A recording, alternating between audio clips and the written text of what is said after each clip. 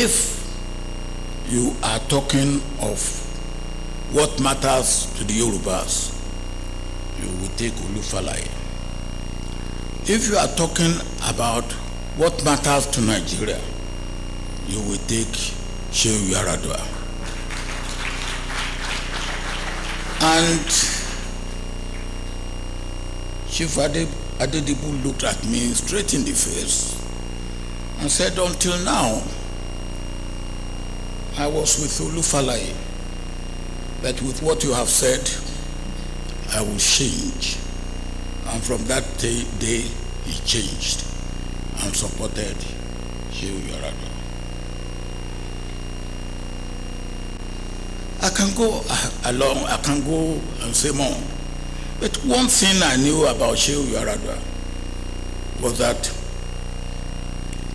and he said that to me, if he wanted to do anything, and his father said no, he would come to me if I said no.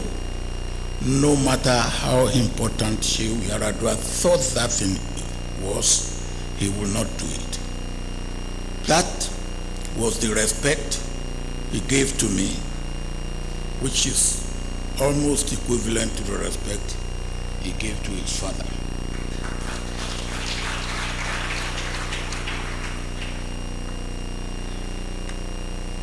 One of the problems that Shehu Yar'Adua gave me when he was doing his politics was one day he was campaigning, I think he's in Akure area or somewhere. And the question was, will he give what he's doing now and yield the position to somebody else? And Shehu said, well, there's only one man in Nigeria he will yield his position to, and that will be me. I didn't know what happened. I didn't know what he said, but I started having streams of people coming to me and say, hey, help us talk to Shehu Yar'Adua. Hey, help us talk to Shehu Yar'Adua. So one day I called him. I said, Shehu, what has happened? Oh, he said it's because of what I said at my campaign. So what did you say? Then he told me what he said. Oh, I said, well, you have put me in trouble. Because of what you said, I have no rest. But that was Shehu Yar'Adua. The last incident was the incident he and I had, because before we were actually clamped into prison, we were in Kirikiri together. And I think for 3 or 4 nights, we were together. And one of the things he told me was that, hey, a business concern of his has been taken over by the regime that was in power then. Then I said to him, Shehu, if this has happened, that regime is not expecting you to come out? He said, yes, I think so. But when and if I come out, I will get my business back.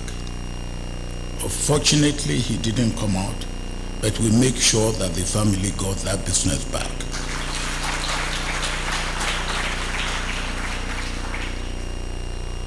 Let me say, with the foundation and the center, the friends, colleagues, and members of Shehu Yar'Adua family have kept the faith. We have. And I will say at this juncture that all we have to do, or all I have to do at this point, is thank everybody who had made contribution to where we have taken this foundation and the center to at this stage. The members of the board of trustees, the builders of this edifice, those who made the contribution, many of them, to build this edifice, and the staff led by Jack Farris. We thank all of you for the good work that you have done. And especially again, I want to thank the members of the Board of Trustees, and particularly my Vice President. We were walking into this room and said, look, VP, this is part of the sins we committed together. Thank you all.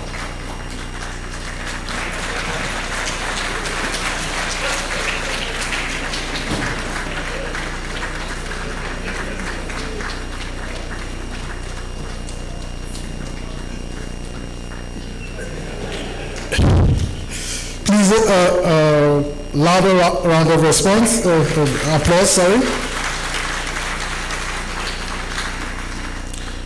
Now we will present a short tribute to the legacy of Shehu Musa Yar'Adua.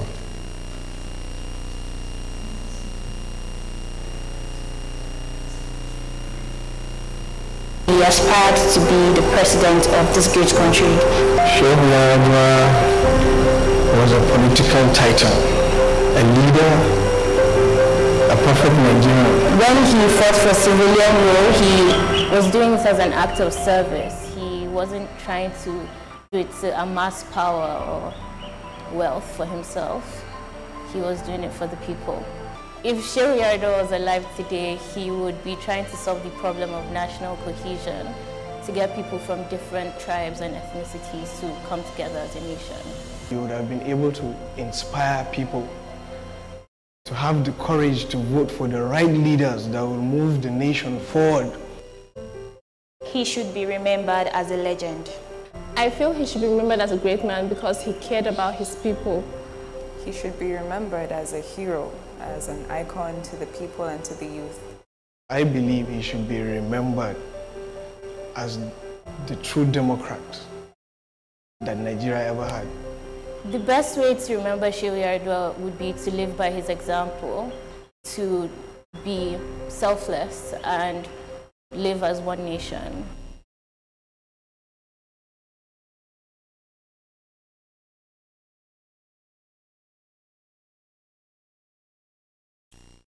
I am pleased to invite His Excellency Atiku Abubakar GCON, Vice Chairman, Board of Trustees, Yar'Adua Foundation, offer elections.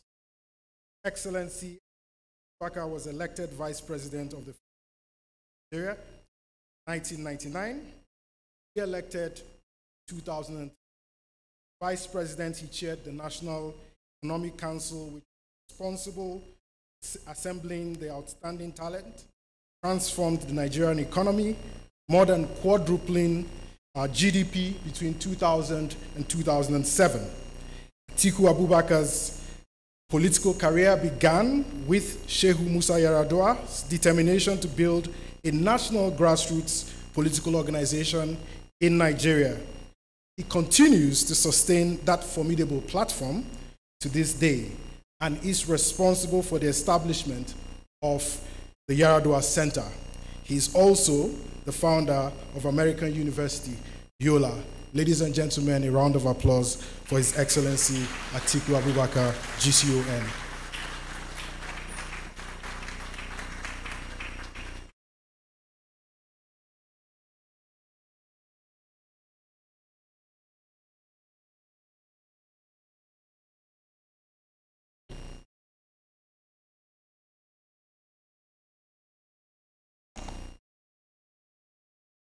Thank you very much.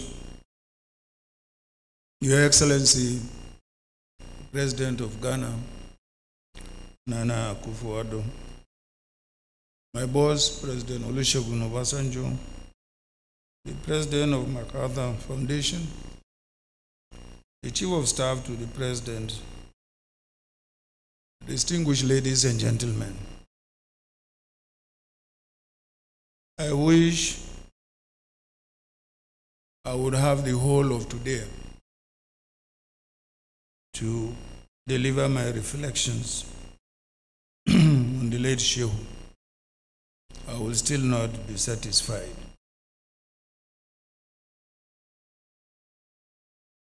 Distinguished ladies and gentlemen, it is my honor and privilege to welcome you all to our event this morning. I am particularly pleased to welcome His Excellency, former President Olusegun Obasanjo, my boss, and Professor John Paul, President of MacArthur Foundation. Let me also convey our wholehearted welcome to our special guest of honor, His Excellency Nana Akufo-Addo, President of Ghana. We thank you most profoundly for gracing us with your eminent presence and for honoring Nigeria. We are here today to celebrate the 20th anniversary of the commissioning of the Shehu Musa Yar'Adua Center.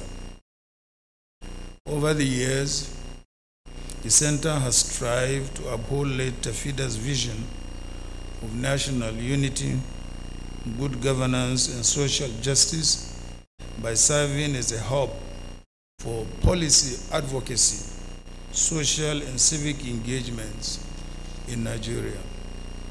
I believe we have indeed succeeded in building a center worthy of Shehu Yar'Adua's noble spirit. Many of us had the pleasure of knowing Shehu Yar'Adua.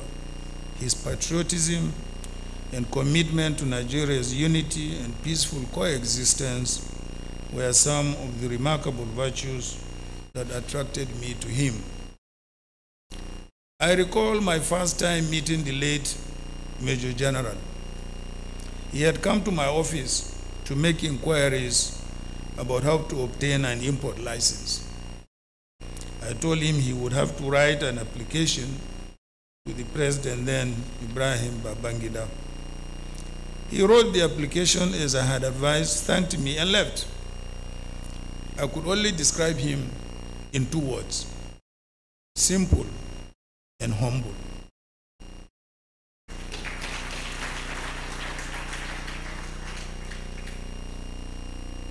Later he came back to me.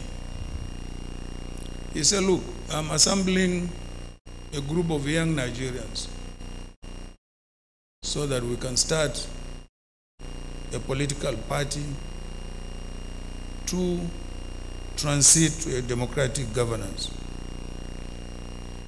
I had then more than 15 years of service to retire. I immediately wrote my retirement. Not only did I write my retirement, I could not even wait for 3 months.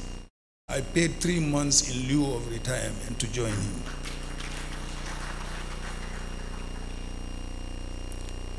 We became friends and later discovered we had a lot in common. We had both been farmers.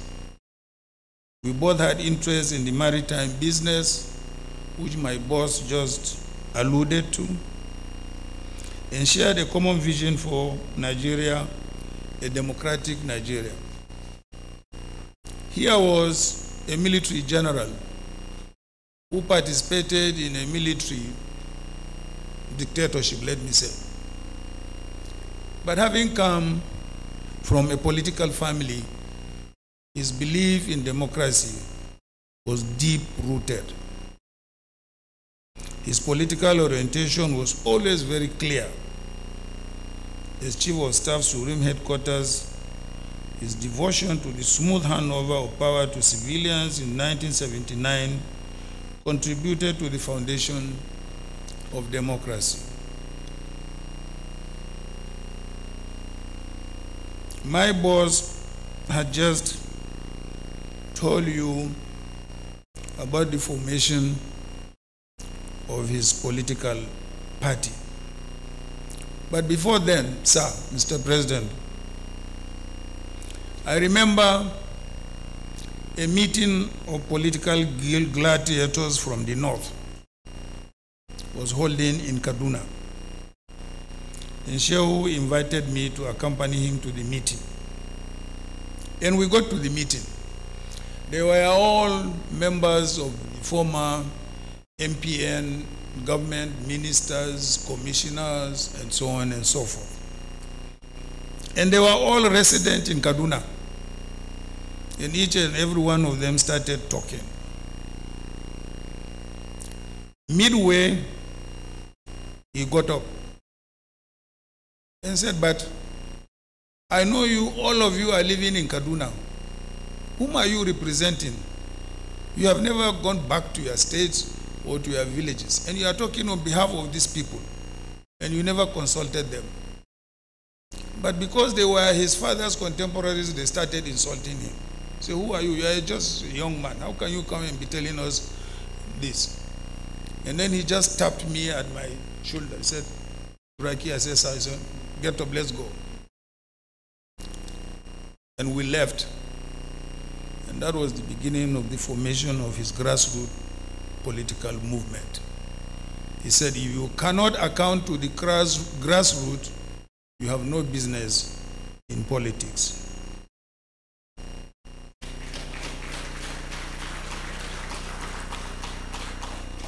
As a young man, he invited me to join his effort to break the regional siege that every part of this country had been subjected to. For him, that was a major objective. Again, this is a very moving story which I want to. When he assembled a number of us representing from each state of the Federation, we were all in our 30s. He said to us, "What we are about to commence or to begin is a struggle.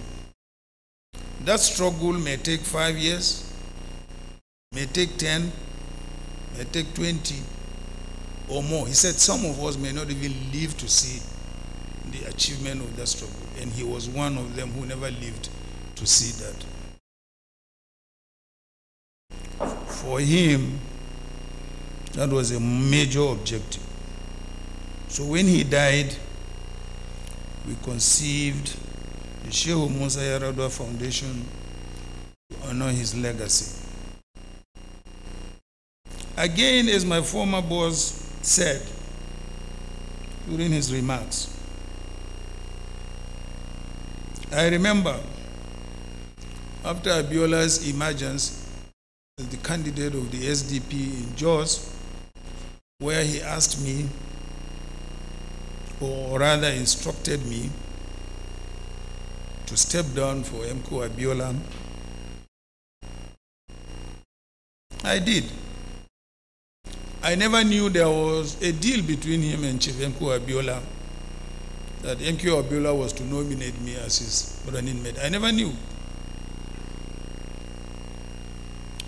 When that failed,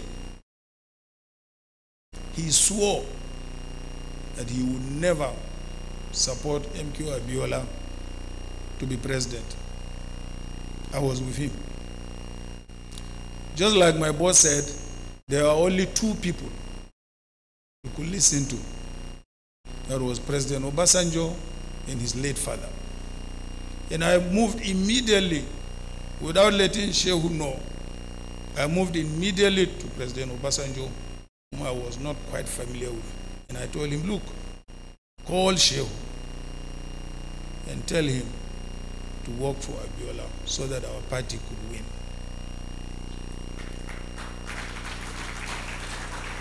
And I pretended I didn't know anything about it.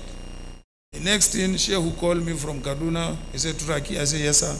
He said, "Pick me with the first flight from Kaduna." I said, "Yes, sir." So I went and picked him, first flight from Kaduna, drove him to Ota, dropped him at President Obasanjo's house, and I retreated in the background. I remember having heard President Obasanjo tell him, "Shehu, President Obasanjo, MKO may not be the best president, but I want you to go and support him to make sure he wins."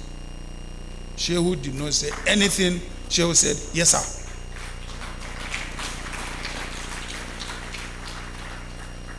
Then he beckoned on me. He said, Turaki, take me back to the airport. I said, yes, sir. I drove him back to the airport. He returned to Kaduna. Unknown to him, I had gone behind again to call his father in Katsina. He said, Mutawali, please call Shehu and tell Shehu not to do anti-party. Again, Mutawali called him, his late father, before he died, and said, Shehu, no matter what, don't do anti-party.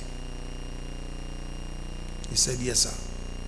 So when he came back to Kaduna, he called me. He said, Turaki, I said, yes, sir. He said, okay, call the leaders of our entire political structure.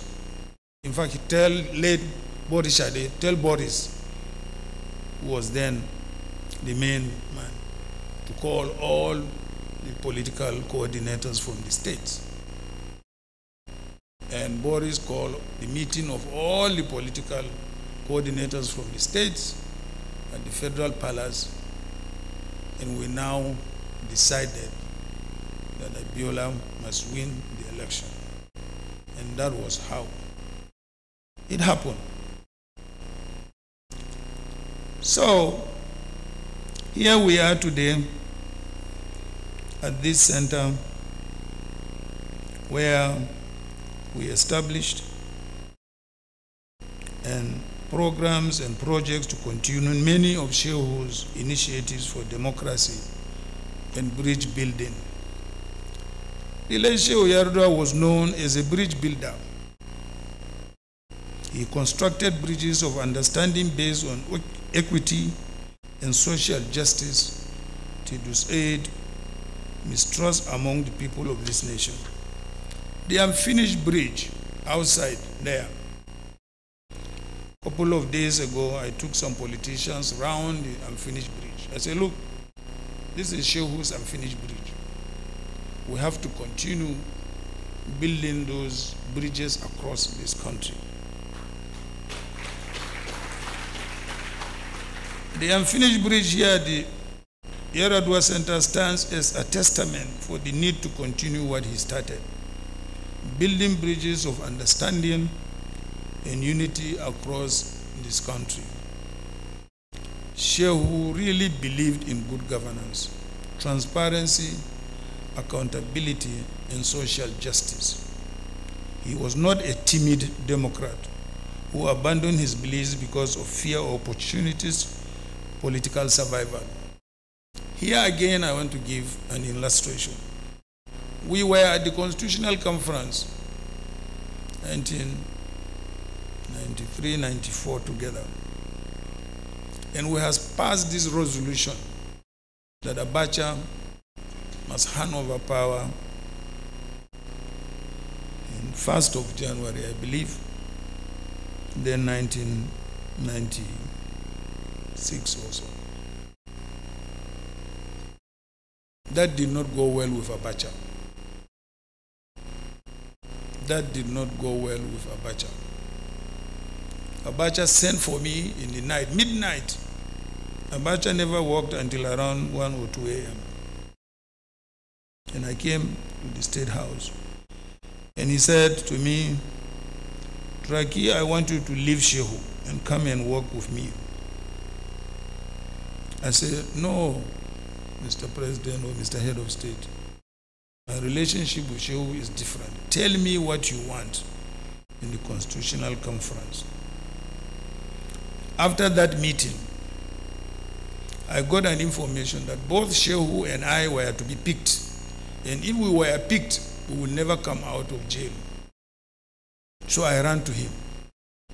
I told him, I said, sir, I have this credible information. Two of us were going to be picked.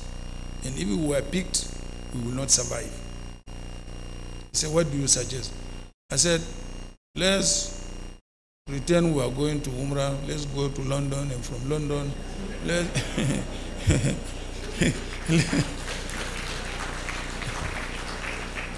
and from London we go to Umrah.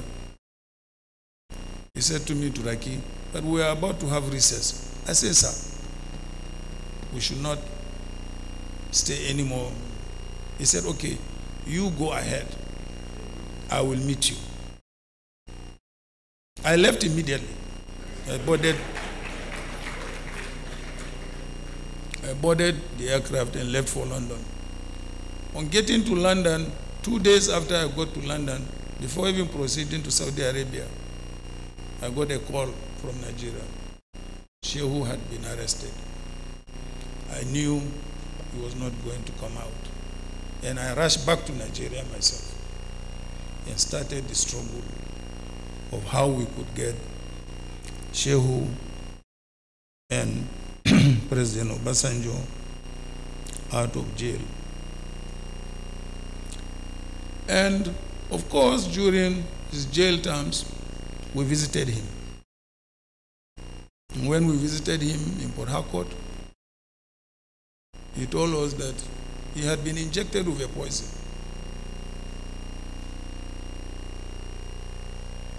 As soon as I got that information, I sent a message to President Obasanjo in Yola prison. I said, somebody is coming, a military doctor is coming to see you in the prison. Make sure he did not see you. And I know the president knows about that. He was not a timid Democrat who abandoned his beliefs because of fear or opportunistic survival. He believed in this country and never doubted that Nigeria is destined for greatness. During the 1994-95 National Constitutional Conference, the late Tafida was among the few voices that told General Abacha to prepare a transition program within the shortest possible time. Shehu's greatest gift was his capacity to get things done by bringing people together from diverse backgrounds and ideological persuasions. He was a fantastic listener and a strong believer in dialogue.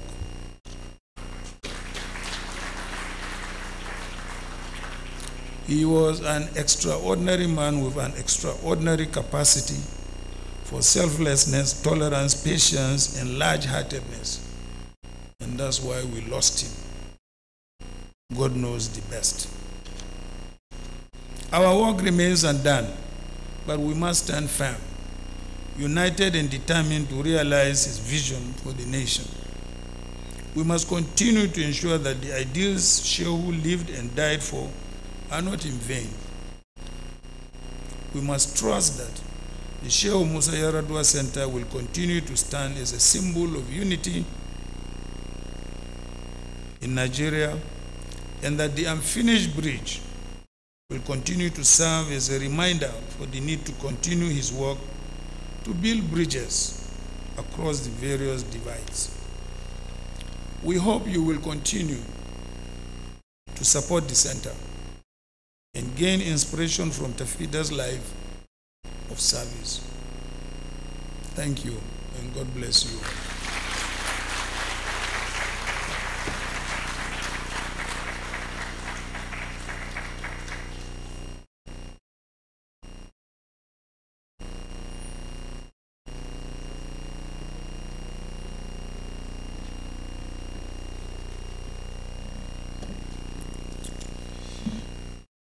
Please, another round of applause.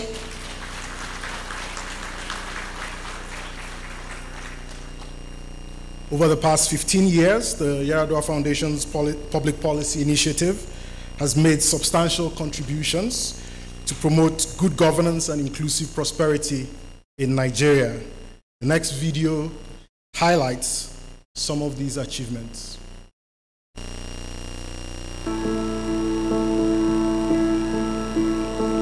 The Yar'Adua Foundation has established a track record of effective advocacy as a thought leader and premier platform for policy and citizen engagement in Nigeria.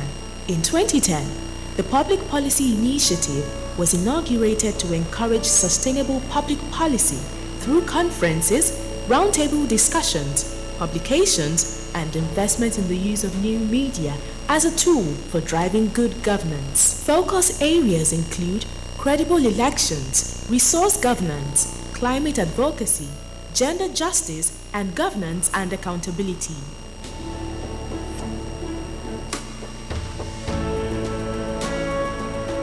lots happening in social media in Nigeria, and pushing it towards improved governance will be very important.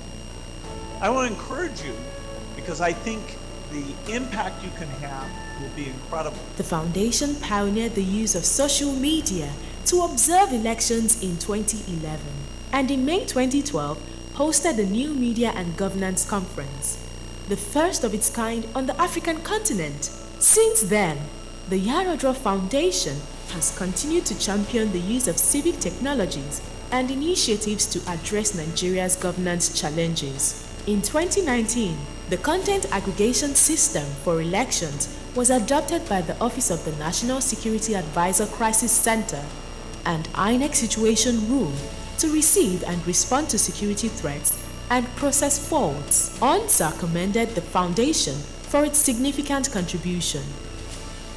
In 2020, Partners United, a high-value knowledge exchange platform, was deployed to foster a community of practice around accountability in Nigeria. Pro-accountability actors have been empowered with advocacy tools to drive public conversations to combat corruption.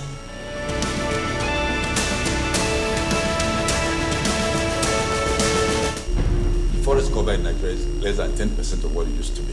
The Foundation's climate advocacy has raised the profile of national and international discourse on climate change in Nigeria.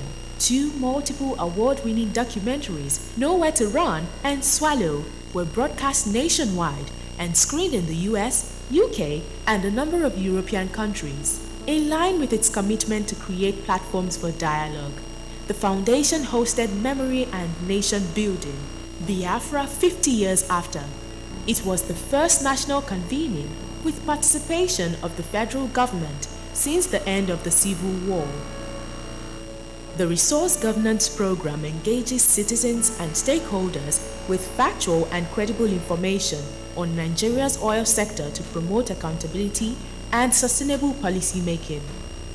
Messaging and communication supports demand-driven accountability by amplifying the impact and effectiveness of civil society activists and organizations.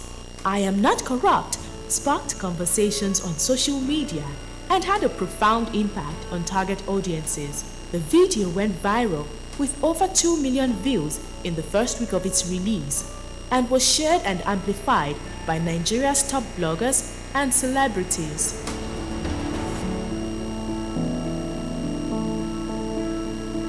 The Human Rights Incident Management Platform was developed for the National Human Rights Commission to effectively investigate and document incidents of human rights abuses of Nigerian citizens. As a member of the Risk Communication and Community Engagement Committee of the Presidential Task Force on COVID-19, the Foundation championed the hashtag COVID-19 Stops With Me campaign in partnership with USAID. The campaign engaged over 40 million citizens. Collaboration with gender rights stakeholders across Nigeria has promoted the establishment of safe spaces for women. Technical assistance to partner universities, American University of Nigeria, Bayero University Kano, University of Nigeria Nsukka, and the University of Lagos has helped improve their safeguarding practices. genderjustice.org.ng enables university students to anonymously report and seek justice for sexual harassment or violation without fear of recrimination.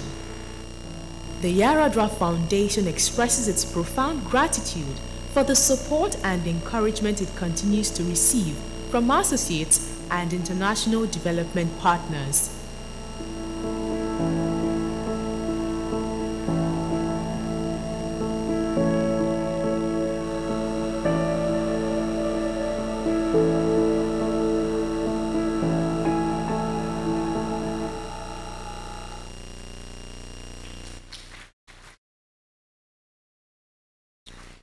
Thank you. It is my pleasure to introduce today's guest speaker, John Palfrey, President, John D. and Catherine T. MacArthur Foundation. John Palfrey is President of the John D. The MacArthur Foundation. He's a well-respected educator, author, law professor and innovator with expertise in emerging media. Prior to joining the foundation, he served as head Phillips Academy, Andover, the only school of its kind to maintain an admissions policy where applicants are judged solely on merit, irrespective of their ability to pay tuition. John serves on the boards of the Beckman Klein Center for Internet and Society and the Massachusetts Institute of Technology, MIT Press. He holds a Juris Doctorate degree from Harvard Law School and a Master's of Philosophy from the University of Cambridge and a bachelor's degree from Harvard. Ladies and gentlemen, please help me welcome John Palfrey.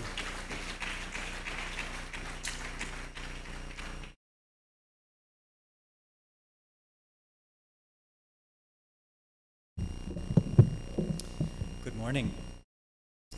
Thank you so much to the Shehu Musa Yar'Adua Foundation for inviting me this morning, and especially to His Excellency Obasanjo, the former president, for this invitation, and for all of the opportunity at the MacArthur Foundation to work with you in Nigeria. I acknowledge also the President of Ghana, His Excellency Nana Akufo-Addo. Mr. President, it is a great honor to be in your presence. Congratulations and thank you also to His Excellency Atiku Abubakar. Thank you for your address. And to the Chief of Staff, Professor, I acknowledge you and also that I have learned so many things today. One of them is the proper role of the Chief of Staff, which is when to kick the President. I will bear that in mind. I would like to start my remarks by congratulating the Yar'Adua Center on its extraordinary 20 years of driving social and civic engagement, for advancing national unity, good governance, and social justice. MacArthur has been a proud supporter of Yar'Adua Foundation since 2005. Before I get into my formal remarks, I would also like to take a moment to thank the staff, which has done such extraordinary work. As others have mentioned, during this period, we have been so impressed by the decades of service of Jacqueline Ferris and her staff. I would like a round of applause to begin for Jackie Ferris and her great leadership. And to Polly, we welcome you and look forward to your leadership as well. And all protocols observed, to the board and other distinguished guests. Your cause and the cause of this foundation and of Shehu Musa Yar'Adua is a cause near and dear to my heart and that of the MacArthur Foundation. Before coming to the MacArthur Foundation as its 6th president in 2019, I have spent my career studying and advocating the use of technology to promote democracy and good governance around the world. I am so excited by the opportunities in a world led by all of you in Ghana and Nigeria to bring about a stronger and deeper democracy, though I also have great fears about what technology can do in the hands of tyrants, as we are seeing today in Europe. And I feel enormously grateful to have a chance to talk about how my colleagues, Dr. Shatima and I, and others at MacArthur Foundation, are working alongside all of you to ensure that people's voices are heard, especially in Nigeria, in the halls of power. To that end, I'd like to focus on what philanthropy can do to be more effective partners in strengthening democracy through civic technology and supporting the organizations, practices, and leaders to meet those needs. I'll talk about the urgent challenges in front of us now and what we are doing at MacArthur Foundation to model these changes. Our mission at MacArthur Foundation is to build a more just, verdant, and peaceful world. We have strived toward that goal, as you have here, for more than 40 years. And I'm proud to say that since our founding, we have been a stalwart champion of institutions such as this one, which are helping to bring about the belief and the actuality that the arc of the moral universe can bend toward justice. MacArthur Foundation is known the world over for its Fellows Program, now in its 5th decade of honoring exceptionally creative individuals. I would highlight the fellowship of one of my favorite authors, the fellowship we awarded to the notable Nigerian American Chimamanda Ngozi Adichie.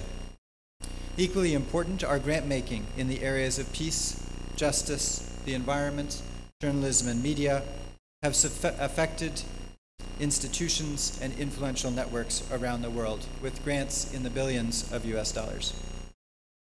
This foundation has also been working in Nigeria for more than 30 years in a variety of fields, including population and reproductive health, higher education, girls' secondary education, criminal justice, and human rights.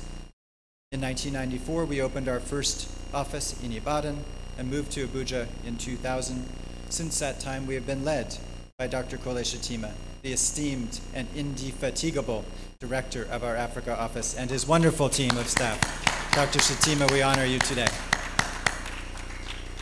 Of course, the world is vastly different than when the Yar'Adua Center and the MacArthur Foundation's office got started here.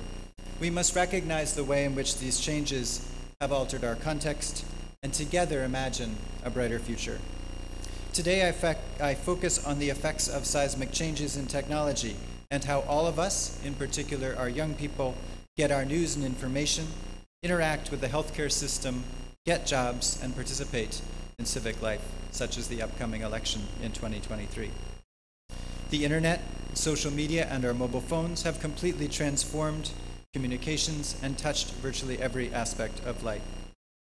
And yet, in 2022, so much remains unchanged. So many massive problems remain to be solved. Some of these problems are so entrenched that they are woven into the fabric of our shared experience: poverty, inequality, climate change, and corruption. These things are true in Nigeria, as well as in the United States and India, where we also have our offices. And it's no secret that these challenges disproportionately affect those who are already among the most marginalized, and that is the hard truth behind why these problems exist. Corruption destroys countries and impoverishes people. A thriving Nigeria, with its rich natural resources, young and growing population, continental leadership, along with Ghana, of course, is one of the most important goals for our world today. And that's why MacArthur Foundation operates here. Our work in Nigeria focuses on reducing corruption by supporting Nigerian-led efforts to promote an atmosphere of accountability, transparency, and good government. With our grantee partners, our work also intends to further gender equity and social inclusion as it advances this larger anti-corruption goal. Those who are most marginalized feel the brunt of corruption's consequences most acutely. So we strive to be attentive in all our work to issues across gender, generation, geography, ability, faith, and ethnicity. Increasingly, the use of technology has become an important, if not indispensable, tool towards improving the governance landscape in Nigeria. Technology enables residents to connect directly with government and enhances the delivery of essential services. Technology also has the potential to advance transparency, accountability, and democratic principles, amplifying the voice of all people. In that respect, I applaud the work of the Independent National Electoral Commission, INEC, for introducing an array of digital technologies in Nigeria since 2011. These include biometric voter registration to ensure one person, one vote, the smart card readers for the accreditation of voters, improved safety and security, and more. I credit the Electoral Act of 2022, recently signed into law by His Excellency President Buhari, is a step in the right direction, with major provisions including the early release of funds to INEC, early commencement of campaigns, and the ability for INEC to determine whether results can be transmitted electronically. And recently, with our support, INEC established its first Gender and Social Inclusion Department. Globally, civil society organizations are using different tools and technologies adapted for the local context to advocate and campaign for change, make data-driven decisions, and track and monitor the importance of their work. We have supported these collaborative efforts over the last 10 years, with the Yar'Adua Foundation playing a key role. Looking back, we are proud to say that these efforts have enhanced the credibility of elections and improved and even saved lives. We also know that even while digital technologies can advance things for good, digital technologies can replicate and magnify discriminatory gender and power dynamics. Disinformation can spread quickly, reduce the political and social agency of marginalized people, and lead to real-world violence. This is not unique here to Nigeria, but it is true globally. As we see today in Russia, digital technologies can be used to mislead and misinform people in a time of crisis. My own country, the United States, is in a pitched and partisan battle over dis and misinformation, voter protection, and election integrity, as you may have read. And while we operate in India, another of the world's largest democracies, we cannot take voter inclusion for granted in any of these countries. As we look ahead to the Nigerian election in 2023, now is the time to build on what we have learned over the last decade of this work, both in Nigeria and elsewhere. The Yar'Adua Foundation, in collaboration with other MacArthur Foundation grantees, is leading the way through the Partners United Against Corruption platform, which provides access to vital tools and resources to enable accountability partners, residents, and civil society stakeholders to inspire collective action against corruption. In addition, we should work to enhance the ability for women, people with disabilities, and young people to get to the polls and to do so safely. I would also like to acknowledge the extraordinary toll of the COVID-19 pandemic, which none of us could have foreseen. Technology has helped us to stay connected in communities and social movements for equality all around the world. But disinformation and inequality have also spread alongside this pandemic. We must acknowledge the disproportionate harm in marginalized communities that COVID-19 have brought. At MacArthur and across the social sector, we join with you to confront this injustice with resolve, and I'm so glad to have some of our philanthropic partners here today, including the Ford Foundation. And while we have reason to be proud of the work we have done with our grantees, we cannot be satisfied with what we see around us here today in 2022. If I might bring us to a closing today, for my remarks anyway, a 20th anniversary such as this one for Yar'Adua Foundation allows us a chance to celebrate, and we celebrate you today for all that you have done. Yes, we should have a round of applause and celebration for these 20 years. But it too is a chance to reflect on what we've learned over the past 2 decades and as we look ahead to the future. I think that we have learned that people, networks, and institutions, and at the center of that here in Abuja, I think of the Yar'Adua Foundation, MacArthur Foundation, our foundation partners, and our many grantees here in Nigeria can and do make a difference alongside good governance toward a more just, verdant, and peaceful world.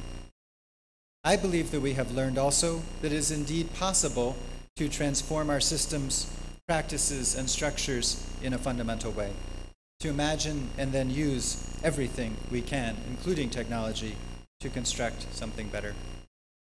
I believe we've learned that technology can, but does not necessarily play a role in supporting the public interest, in bringing about good governance, in making life-saving information available at the right moment, and improving systems of education. And based on these things we've learned, we need to build and deploy technology, as Yar'Adua Foundation has done, that puts the public interest first, with equity and inclusion as a design principle, not as an afterthought.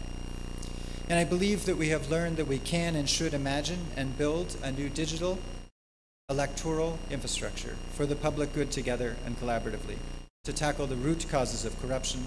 This is the progress and leadership I imagine we will see in Nigeria and globally. And most important, I believe it is time for a new, dynamic, diverse, inspired group of young people to join us in this work. I have every confidence that this young country, led by these newcomers, will help us also to build tomorrow's Nigeria that will serve the many and not the few. Along with the great wisdom that we have heard today, I am so excited to see what we will together design, build, regulate, and remake as structures and a system that badly needs it, in the interest of a more just and inclusive economy and democracies around the world. I'm excited by what is happening in Nigeria. I thank each one of you who is leading this work today, and thank you for your incredible leadership. Congratulations once again to the Yar'Adua Foundation, and we at the MacArthur Foundation look forward to being with you in your next 20 years. Thank you very much.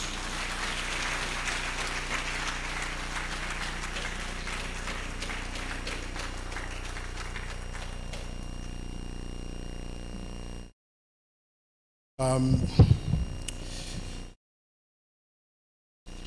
this point, I would like to recognize some of the members of the diplomatic community who have graced us with their presence. Today we have Ambassador, first of all, we have Professor Ibrahim Gambari. He's been recognized by His Excellency Olusegun Obasanjo, but I'd like to recognize him again.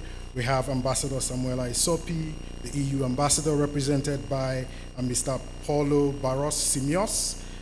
We have the Honorable Ambassador for France to Nigeria, Ambassador Emmanuel Blattman.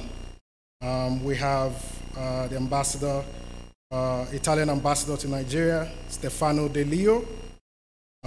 We also have Ambassador Lucas Schifele, who's the Deputy Head of Mission, Embassy of Switzerland. We're joined by Ambassador T.D. Mseleku, South African High Commission. We're also joined by a very strong Ghanaian contingent. I would like to recognize Honorable Shirley Ayoko Bochwe, Minister for Foreign Affairs and Regional Integration, Republic of Ghana. Nana Asante Bediator, Executive Secretary to the President of Ghana. I'd like to recognize Honorable Samuel A. Jinapo, Minister of Lands and Natural Resources. Honorable Albert Khan Dapa, Minister of National Security. Mr. Fawaz Aliyu, Ambassador Samuel Yao Kuma, Ambassador Michael Oforiata, Ghana's Ambassador at Large. We'd also like to recognize Ambassador Stanislas Kamanzi, who's the Ambassador, the High Commissioner of Rwanda to Nigeria, and also Mr. Jason Kurier, who is the Human Rights Officer of the U.S. Embassy in Nigeria. Next, I'm pleased to introduce Dr. Chichi Anyagolu Okoye, Director for West Africa, Ford Foundation, who will offer a goodwill message. Dr. Chichi Anyagolu Okoye is Regional Director of the Ford Foundation, West Africa. Prior to joining Ford, she served as Country Director of Water Aid Nigeria. Among her many accomplishments was Country Director of Girl Effect, Oxfam in Nigeria, and Director for the Canadian International Development Agency Program Support Unit. Dr. Anyagolu Okoye sits on the board of a number of citizen sector organizations in Africa. She obtained her bachelor's degree from the University of Nigeria, Nsukka, and master's and PhD degrees in sociology from University College of Cork, Ireland. Please, ladies and gentlemen, a round of applause for Dr. Chichi Anyagolu Okoye.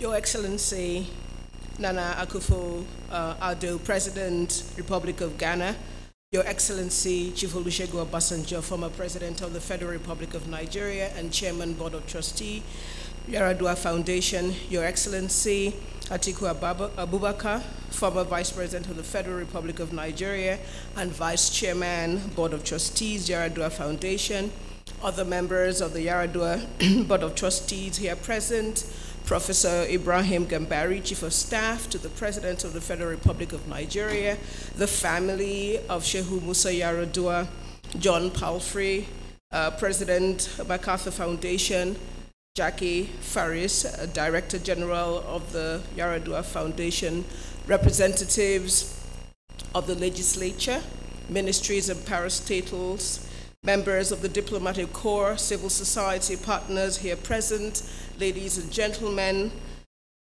it is my distinct pleasure to congratulate the board, director, and staff of the Yar'Adua Foundation for steering this ship for 20 good years. Africa has too many unsung heroes, and it is heartening that the legacy of Shehu Musa Yar'Adua has been kept alive through the work of the foundation. The Ford Foundation has been a partner of the Yar'Adua Foundation for many years on various projects, and that partnership is one that we are very proud of.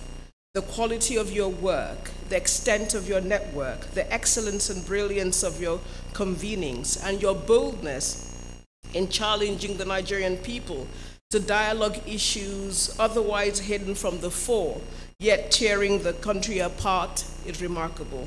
A case in point being the audacious conference on Biafra 50 years after, and the other one on the end of oil. Through these and many more, you truly honor the legacy of Shehu Musa Yar'Adua, who himself was not afraid to speak boldly and speak truth to power, and died doing so. On behalf of the Ford Foundation, we wish you many more anniversaries. With your commitment and sincerity, brilliant team of dedicated collegial staff, and strive for excellence, I have no doubt in my mind that the Yar'Adua Foundation will remain a foremost civil society organization in Nigeria for a long time to come. Hopefully, in no distant time, you will also spread to other African countries and maybe indeed around the world.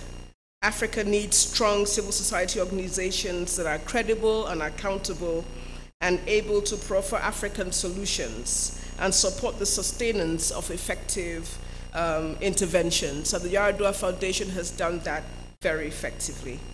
Jackie, you have done an excellent job of steering this foundation successfully and gracefully. As you transit, please look back and do return now and again to steer the ship whenever you are needed. I encourage the incoming Director General to maintain the friendships and networks, the office team spirit, and high standards of project delivery. This will guarantee continued and fresh partnerships. Happy anniversary. Long live the Yar'Adua Foundation. Long live the Federal Republic of Nigeria. God bless everyone.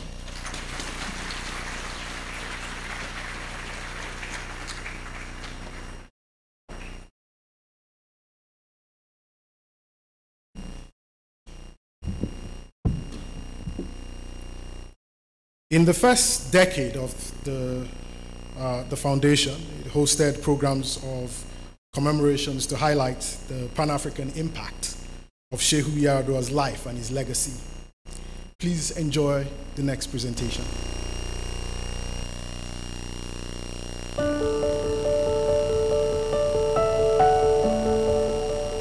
The passing of Shehu Musa Yar'Adua on December 8, 1997 was an agonizing loss, but his legacy of service and sacrifice on behalf of the nation inspired his family, friends, and colleagues to establish a fitting memorial to his extraordinary strength of character, courage, and leadership.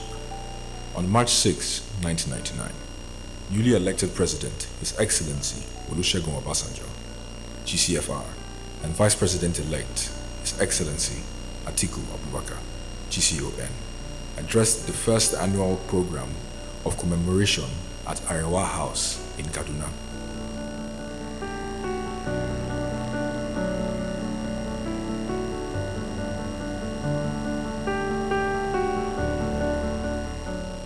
Since then, distinguished world leaders have continued to pay tribute to late Shehu Yar'Adua, attesting to his vision and legacy continues to inspire solutions to challenges facing the country today.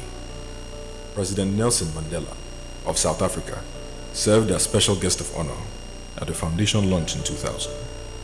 He spoke to the character of Shehu Yar'Adua, saying that his aim was not to seize power for the sake of it, but rather to enthrone an enduring democracy in Nigeria.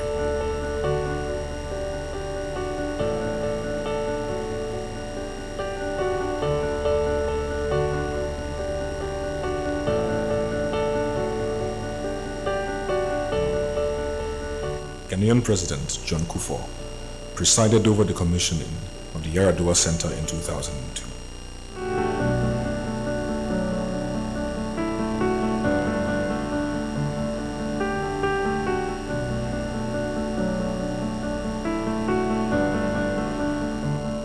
Former Prime Minister Benazir Bhutto of Pakistan delivered an insightful lecture at the opening of the center's library in 2002.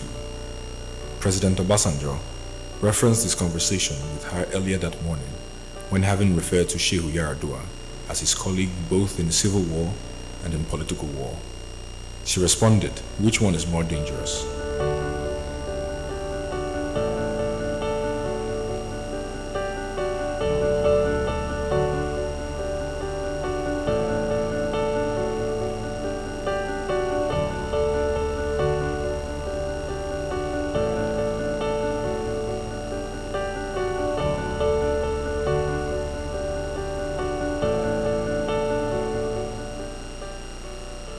Mozambican President Joaquim Chissano presented a thought-provoking address at the launching of the official biography of late Tafida in 2005. He noted Yar'Adua's commitment to the promotion and protection of democratic values, human rights, social justice, and opportunities for all.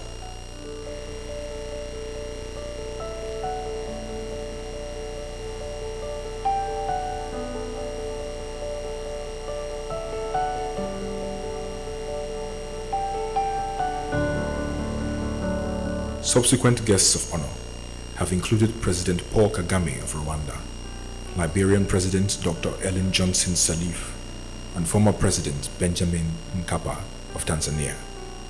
Dr. Jonathan Fanton, President of the John D. and Catherine T. MacArthur Foundation, also addressed that gathering on the topic of full and free development, the case for higher education in Nigeria.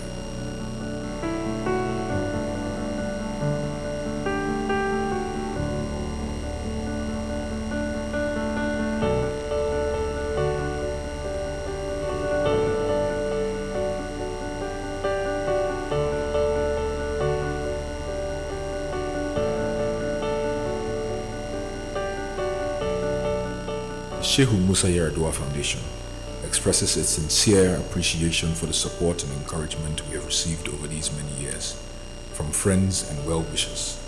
The work of the foundation continues to bear fruit, and the Yar'Adua Center is thriving as a conference facility, research library, exhibition hall, and hub for policy advocacy and citizen engagement. Its vision is his vision, a Nigeria united across ethnic and religious divides, committed to justice and democracy.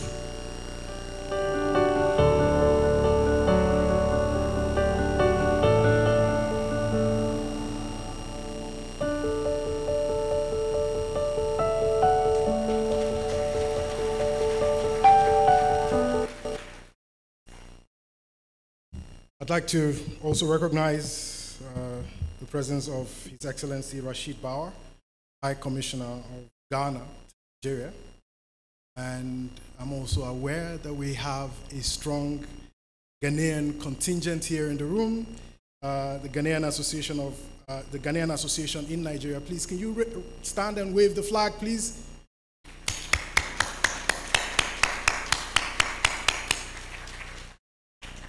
Fantastic. You're welcome. Now it is my honor to welcome to the podium our special guest of honor, His Excellency Nana Akufo-Addo, President of the Republic of Ghana.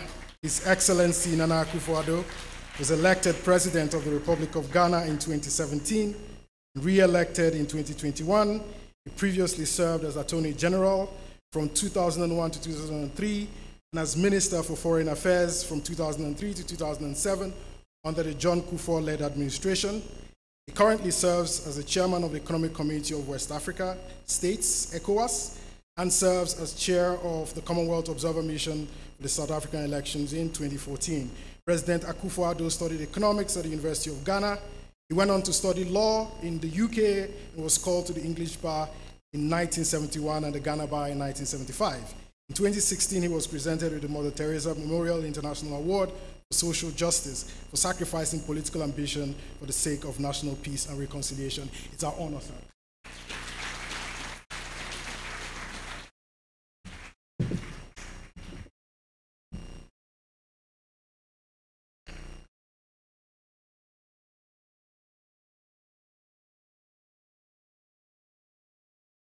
Chairperson, Vice Chairperson, members of the Board of Trustees, Shehu Musa Yar'Adua Foundation, Ghana's Minister for Foreign Affairs and Regional Integration, and members of the Ghanaian delegation, Chief of Staff at the Office of the Federal President of Nigeria, the President of the John D.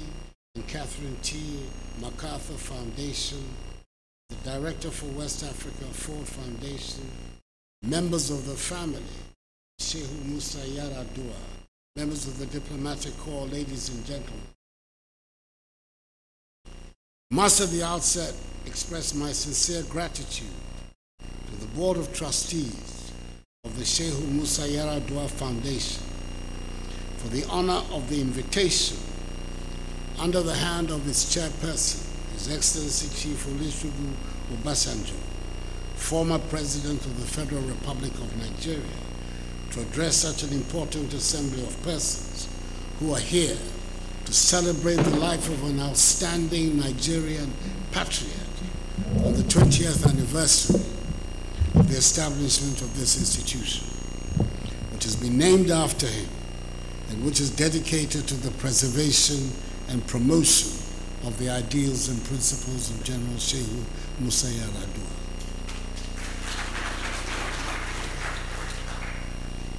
It is somewhat fitting and historically appropriate that I should be here as special guest of honor at this ceremony 20 years after my predecessor as MPP President, the second President of the Fourth Republic of Ghana, His Excellency John Ajikun Kufuor, in whose government I served as Attorney General and Minister for Foreign Affairs, came here to commission the opening of the center.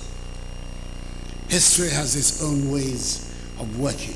For me to be here as fifth President of the Fourth Republic of Ghana and the second MPP President on this 20th anniversary.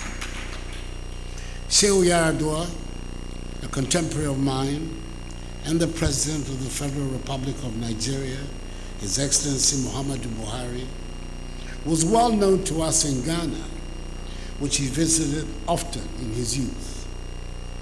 He belonged to the generation of young West Africans who became involved in the tumultuous events of the early years of independence, including the Nigerian Civil War, when he ended up as brigade commander of the 6th Infantry Brigade of the Federal Army, which was responsible for the capture of Onitsha from the Biafran forces. He served under General Murtala Mohammed, in whose regime he became subsequently Transport Minister. His immersion in Nigerian politics lasted until his death, the high point being the period when he acted as Chief of Staff, Supreme Headquarters, in effect number 2, to the then military head of state, General Olusegun Obasanjo, who has demonstrated his determination to keep Shehu Yar'Adua's memory alive. Such a development is to the credit of General Obasanjo, who has exhibited thereby the highest form of loyalty and comradeship.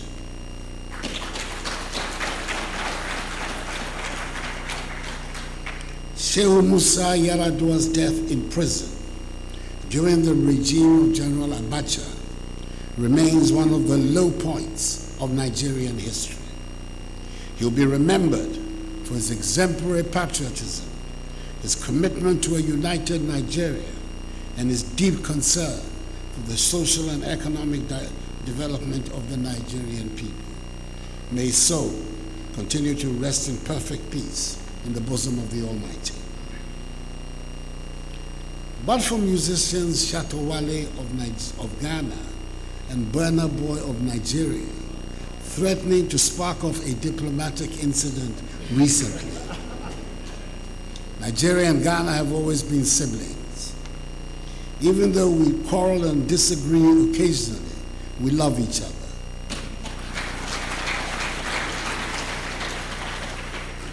Indeed, it always comes as a surprise to realize that we do not have a common border. During the colonial times, there was a lot of interaction between the civilian and military intelligentsia of our two countries. Many of them received their higher education in the same institutions in the Common Imperial Centre of Great Britain, Oxford, Cambridge, the London School of Economics, Sandhurst, Dartmouth, Cranwell, and the regular annual sporting competition between Achimota School of Ghana and King's College of Nigeria spawned many lifelong relationships. The post-independence era has also maintained and indeed intensified this interaction and intercourse between our two countries. There have also been ugly episodes, like when we expel citizens of each other from our countries. And there are healthier and happier events when we clash in sports. I believe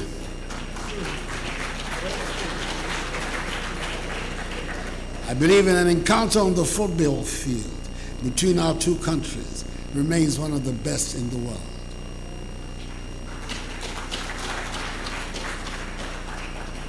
I have no doubt that the 2022 World Cup qualifying matches between our two countries, which begin with a tie in Kumasi tomorrow, will provide another colorful chapter in the annals of the rivalry.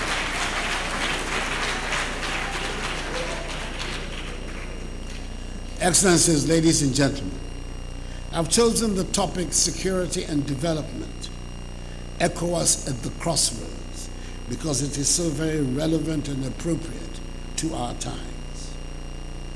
Emanating from a clear recognition that the countries of West Africa would be a more effective economic bloc and have a stronger political voice if they came together, the Economic Community of West African States, ECOWAS, was formed in 1975. At the time of its establishment, 5 of its founding fathers, Gnassingbe Eyadema of Togo, Yakubu Gowon of Nigeria, Matthew Kereku of Benin, Kuchu Echampong of Ghana, and Seini Kunche of Niger were military rulers. One of ECOWAS's initial areas of prime focus was the area of conflict prevention and management. This was because almost all parts of the region, west, south, east, and north, had or were still experiencing conflicts or political instability in one form or the other.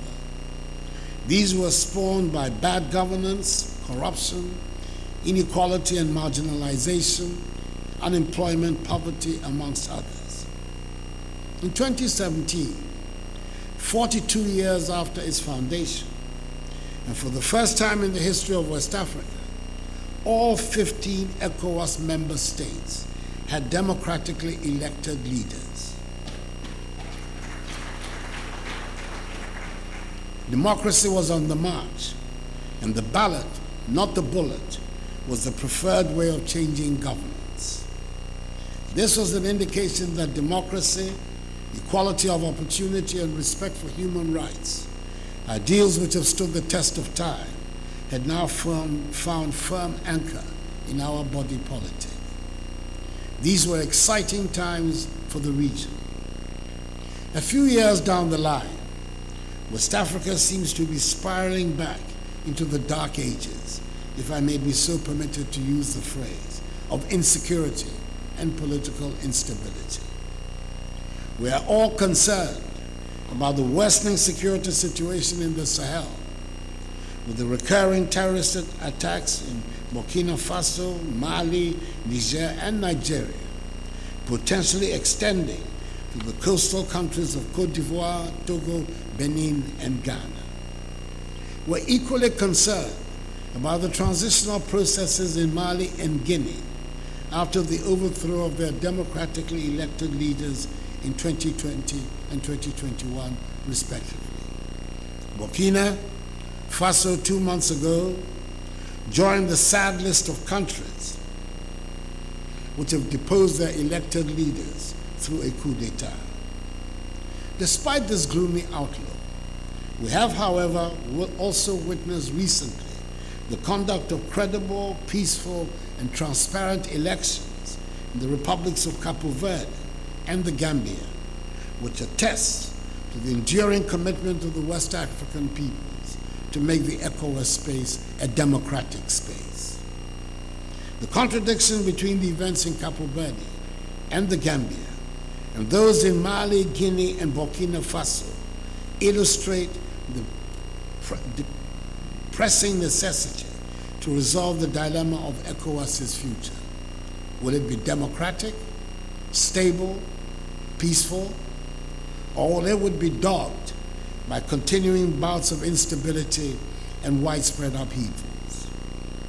It is worth noting that attempts at integration in West Africa will be negatively affected if countries in the region continue to battle with the human security challenges which confront our peoples. No country would want to integrate with the country whose house is on fire. West African integration, the dreams and aspirations of our forebears, cannot be achieved without peace and stability in the region.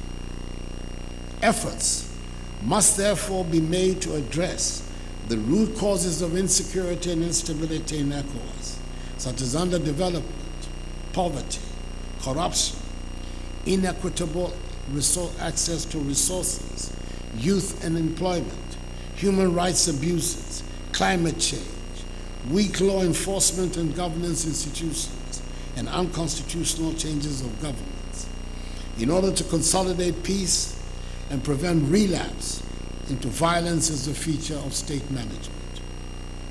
History teaches us that the transition from insecurity and instability to progress and prosperity in a regional bloc is feasible. Over 7 decades ago, on 9th May 1950, a few nations of Europe, in response to a proposal from the then French Foreign Minister, Monsieur Robert Schuman, embarked on a new journey. When he made the proposal that has today led to the European Union, the European continent was just 5 years removed from the Second World War, a war that had broken the back of Europe and spilled the blood of so many, including some of our own.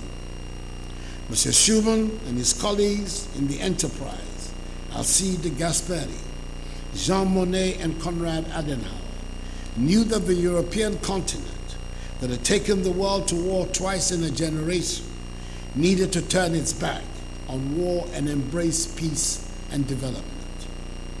Aided by the highly innovative Marshall Plan that was launched by America in the immediate post-Second World War years, Europe was gradually rebuilding herself. But the fear remained that unless something extra was put in place, Europe would drift back into war again. Presently, the European Union has a market of 447 million people, or 6% of the world population, the world's 4th largest population after China, India, and Africa. One currency and the free movement of goods, services, and people across 27 countries, albeit with Great Britain having voted to exit the Union and initiating the processes for Brexit. The EU in 2020 generated a nominal gross domestic product of 17.5 trillion United States dollars, which is the 3rd world largest economy by GDP in the world. Employment of the single currency, the euro, has increased efficiency, lowered the cost of doing business, and improved transparency in pricing. The overall effect has been to transform Europe into a much stronger economic and political player on the world stage. Currently, however, while the EU is central to the lives of Europeans, ECOWAS has not still done enough to impact the lives of most West Africans. And it is not for the lack of plans or even rules and regulations. It is simply that the political will to make integration real has been less evident than in Europe. We're committed to introducing a common currency, the ECO, but still, we have some work to do before it becomes reality. We've committed ourselves to a common agricultural policy, the West African power pool, and a common customs tariff regime.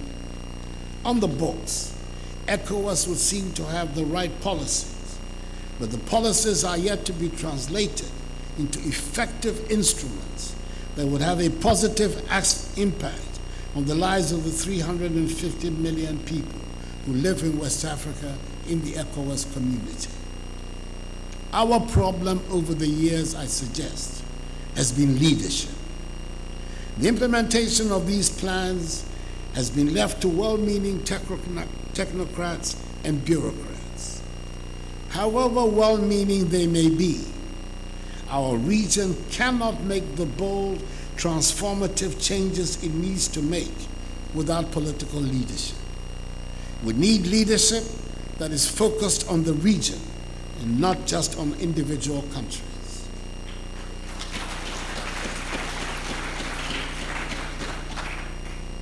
The European Union took off because essentially the political leadership of France and Germany decided to make it work.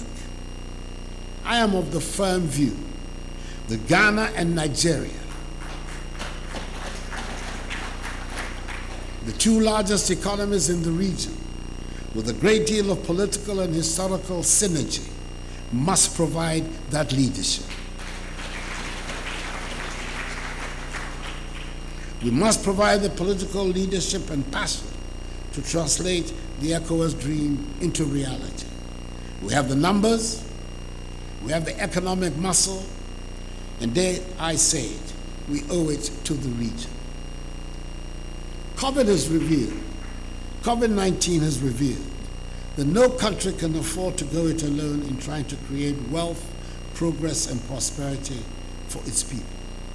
Indeed, the difficulties occasioned by the pandemic, such as strong inflationary pressures, dramatically rising fuel prices, unprecedented volatility of stock markets, and tighter global financing conditions, have been exacerbated even further by the Russian invasion of Ukraine and the geopolitics of the Russian-Ukraine war.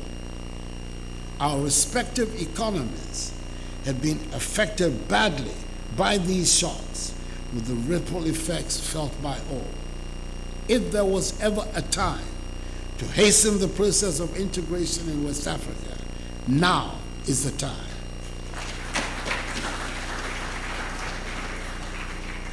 Ladies and gentlemen, the role of the citizenry in the process of regional integration is crucial. It is important that the integration process becomes part and parcel of the national conversation in each of the member countries of ECOWAS, and not just a matter to be dealt with by officials and heads of states at meetings and proceedings of ECOWAS. Britain's vote for Brexit, for example, was anchored in deep divides that had been visible and growing for decades. They were spurred on by a force more powerful than any political campaign, currents that had been deeply embedded into the fabric of British society for decades. The populations of West Africa must therefore understand the advantages and the disadvantages of subscribing to a regional grouping, as their support for or against the process of regional integration will ultimately determine the level of its success. West Africa has a market of 350 million people, which will expand to 500 million in 20 years. This means that a genuine regional market in West Africa should be in our mutual economic interest, for it will present immense opportunities to bring prosperity to the peoples in our region with hard work, creativity, and enterprise. The time for West African integration is now. It will enhance immeasurably the prospects of dealing decisively with the terrorist groupings that are undermining our collective future.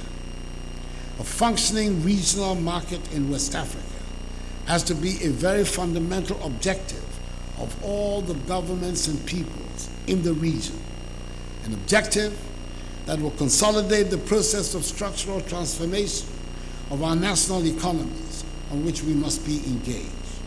We cannot persist with economic structures that are dependent on the production and export of raw materials if we are to bring prosperity to the mass of our peoples. In this undertaking, Nigerian leadership is absolutely vital. Just as Nigerian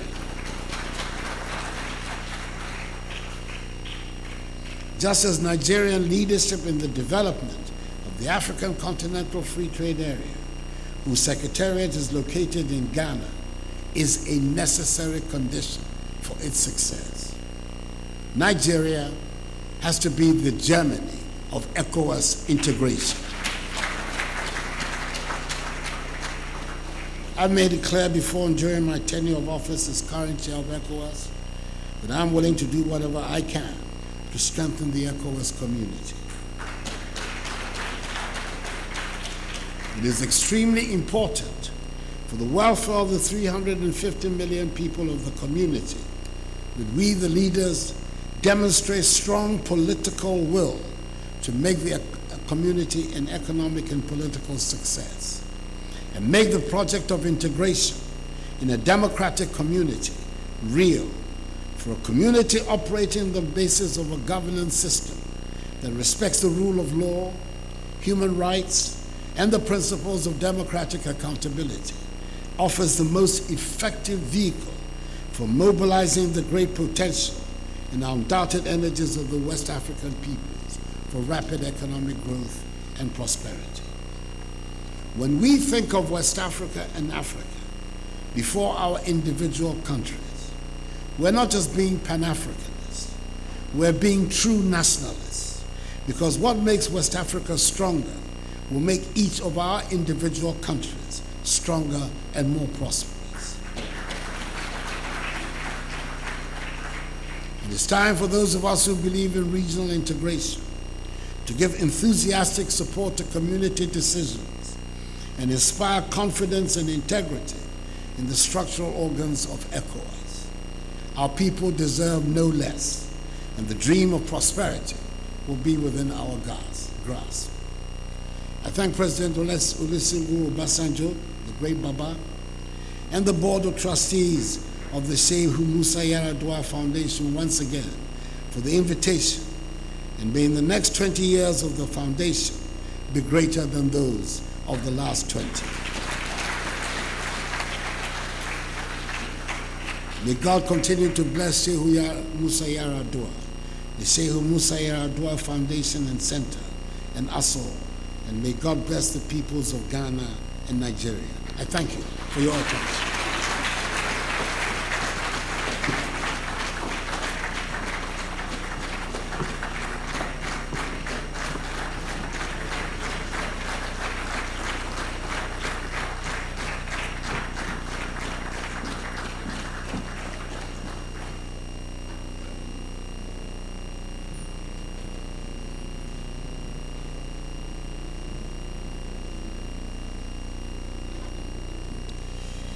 In 2005,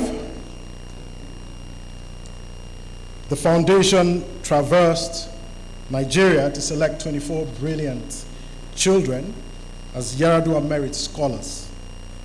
Their secondary and university education was supported by the foundation. In our final video, a number of these scholars share how the legacy of Shehu Yar'Adua has impacted their lives. Enjoy.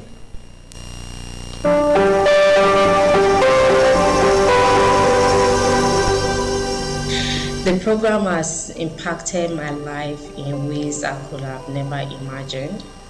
Aside the fact that it eliminated the financial burden of obtaining a quality education. When I was a little girl, I've always dreamt of studying in a very good school, but my parents couldn't afford it, so we enrolled in a local primary school. The cost of my education was offset. It was paid for in full. What stands out as my most important experience is life as a student in a school I never dreamt of attending. and also the moment I was awarded the best graduating student in computer science. Being a scholar has helped me narrow down my career path and has granted me access to the resources that I need to achieve my career goals. Being able to come to the north to study at such a young age exposed me to a different background and helped me to understand the northern part of Nigeria much better. They took me away from the ferocious streets of a remote village and made me a qualified petroleum engineer. His personality and quality that inspired me the most is that of servant leadership. And with that, I have learned to not just live for myself, but for others. Shehu Musa Yar'Adua's life has been inspiring. It has inspired me to be the best version of myself. It reminds me that regardless of your age, you can achieve anything you want. This is because at a very young age, Shehu became a general in the military. I mean, at the end of it all, the whole education that you have, what you have achieved, what you have learned throughout your experience is to give back to the society, is to help your country, is to engage with people to understand their issues, their problems, and then you offer solutions. When I first read about Shehu Yar'Adua's story, especially the sacrifice he made for Nigeria, I knew in my heart that my enthusiasm for development cannot die, and I have to try to participate in the development process of this country. Out of these so many wonderful things we know about Shehu, I think to me the ones that stand out the most have been his courage and his relentless determination in fighting for Nigeria's democracy. If every public servant would see service the same way Shehu did, I believe we would go a long way.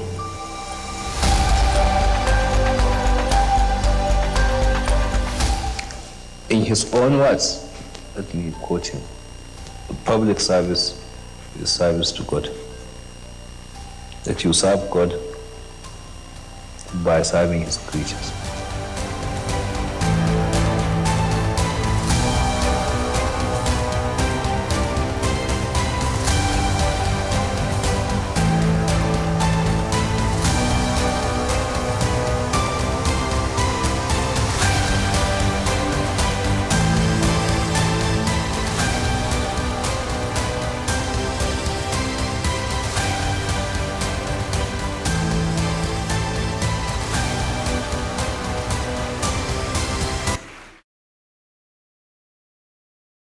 Thank you for your patience. We're getting to the end of the program very soon. I would like to invite Malam Musa Yar'Adua, Treasurer, Board of Trustees, Yar'Adua Foundation, offer a vote of thanks. Malam Murtala is the eldest son of Shehu Yar'Adua and served as Minister of State Defense under Goodluck Jonathan administration. He holds a BSc degree in Business Management and an MBA in Financial Management. Malam Murtala was turbaned Kafidan Katsina in 2002, a traditional title inherited from his late father.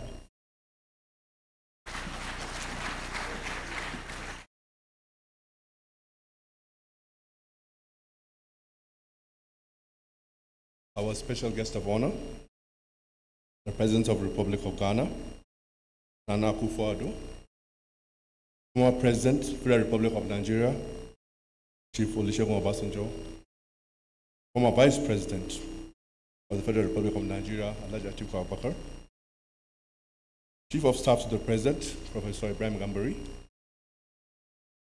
Professor John Palfrey, President of the MacArthur Foundation, members of the Board of Trustees, members of the legislatures, past and present, former governors, members of the diplomatic corps, royal fathers, civil society organizations, members of the press, invited guests, ladies and gentlemen.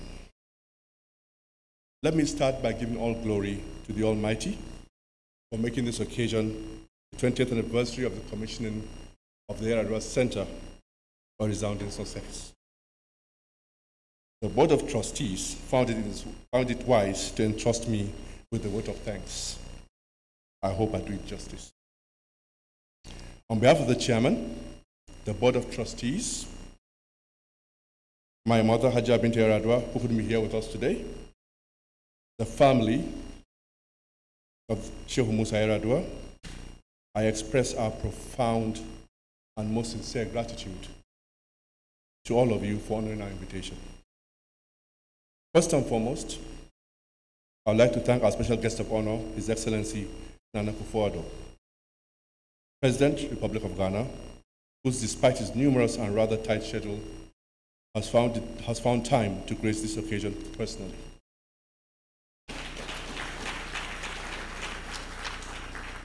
Sir, I would like to take this opportunity to wish you a very belated 65th Independence Day anniversary.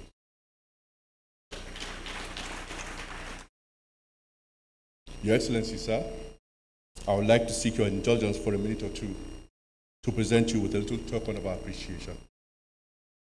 Jackie, present.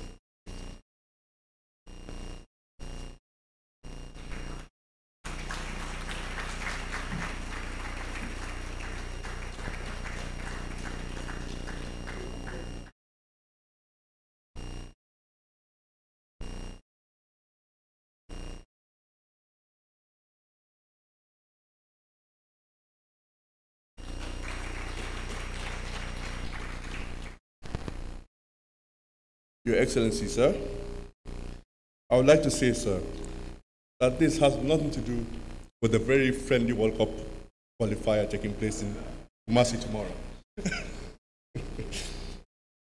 May I also thank the guest speaker of this occasion, Professor Palfrey, the president of John D. and Catherine T. MacArthur Foundation. We appreciate your unalloyed confidence and support for the foundation. We appreciate your coming to speak on this occasion, and sir, we'd also like to present you with a little token of our appreciation as well.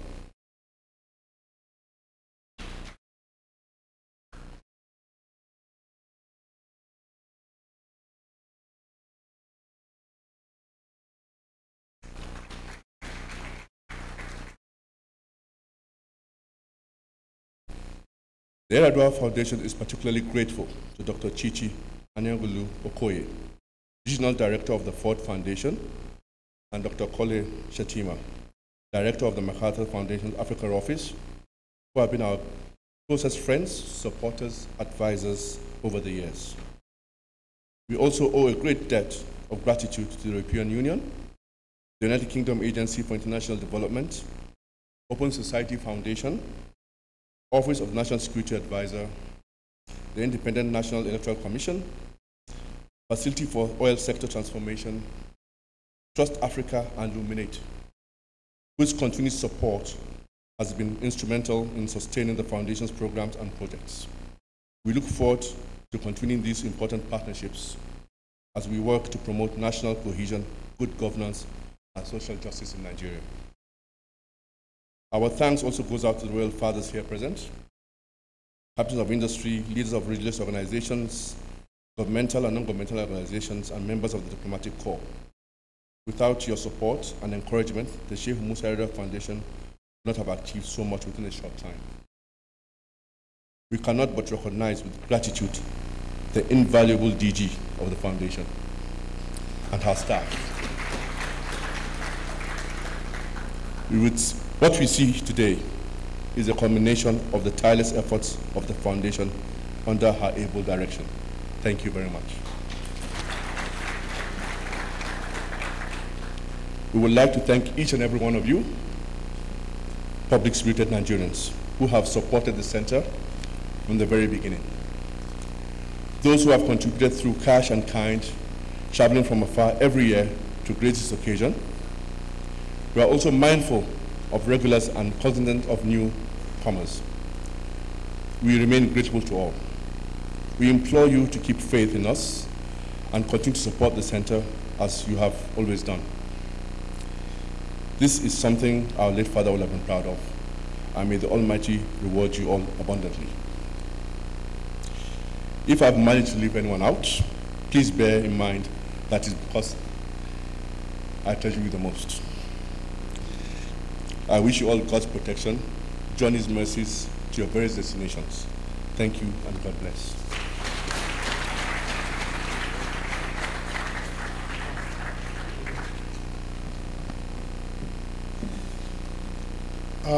Just after the closing prayer, I would like to crave your indulgence to just remain seated. Those in the front row would have a picture with His Excellency, the President of the Republic of Ghana, and His Excellency Olusegun Obasanjo right on the podium here. And then we will close the event. I have the pleasure of inviting High Chief Senator Ben Obi to lead us in the closing prayer. Senator Ben Obi is a distinguished senator of the Federal Republic of Nigeria and a one-time special advisor on inter-party affairs to the President of Nigeria. Senator Ben Obi was chairman Senate Committee on Air Force and was a member of the Senate Committees on Power and Steel, Foreign Affairs, Commerce, Finance, and also a member of the Committee on Integration and Cooperation in Africa. He is the chairman of the board of American University of Nigeria, Yola. Ladies and gentlemen, a round of applause.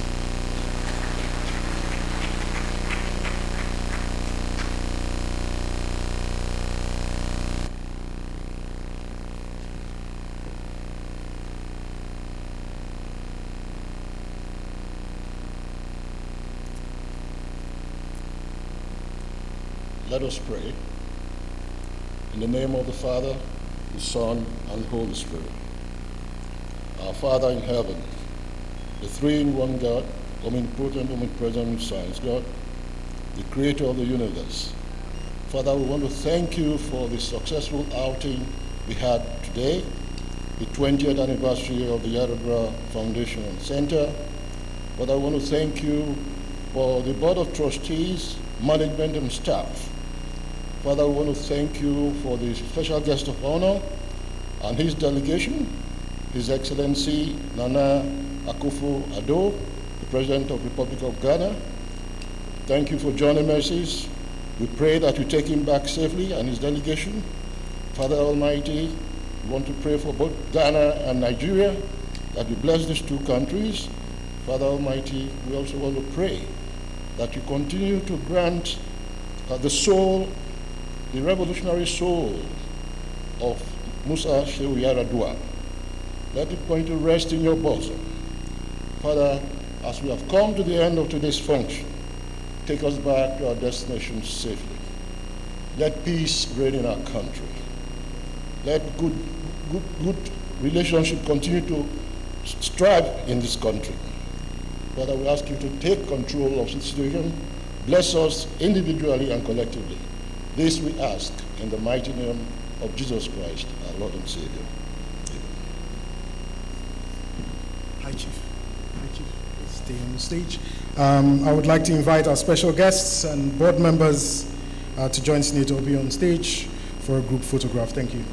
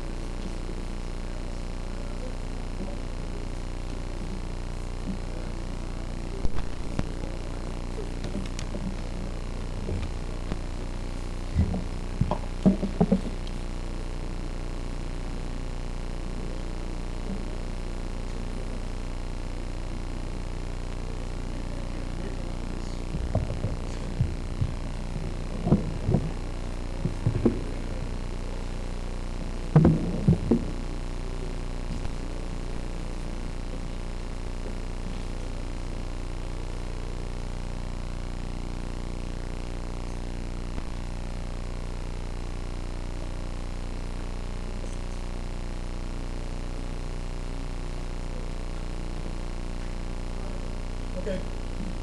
Thank you. Thank you, everyone. Please remain seated. Please remain seated. Our very special guests will leave, and then thereafter we can exit. Thank you.